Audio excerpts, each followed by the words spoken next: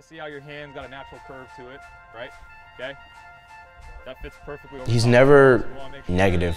He always finds something positive. He just wants you to be like an overall just like excellent person. For me, I see him as a father figure. Oh yeah, of course I always remember Adhir. Good, D. Coach is an amazing man.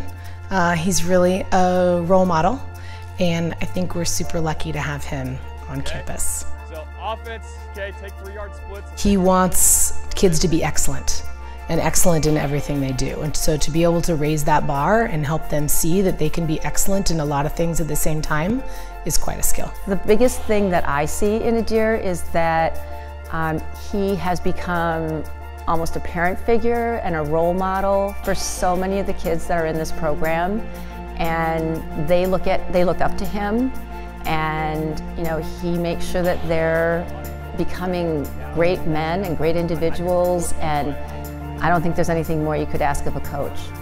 He is their coach, he's their mentor, and he holds them accountable for their actions. And when you have that kind of person in your life who's looking after you and has a genuine interest in you, that level of respect and bond is so strong. What makes him special is just his character and the type of man that he is, and his just overall heart for the kids. I mean, he would do anything for these guys. Teaches you a lot of stuff that extends beyond football. You could tell he really cares for the players, not just athletically, but also academically. He calls us student athletes for a reason. He says student come first. If we can't get our grades right in school, then there's no point in being on the football field. So we have mandatory study hall all year round. Students on the football team did amazingly well in their classes. So if he knows that a student's struggling, he'll reach out to teachers. And so Adhir, for an off-campus coach, that's remarkable. When you are doing something wrong, he's not going to yell at you for it. He's going to teach you how to do the right thing. He's taught me that I don't even know the extent of my abilities.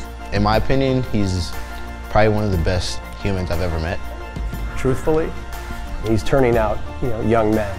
Everyone wants to be part of what he's creating, and that's just a sign that there is some greatness there.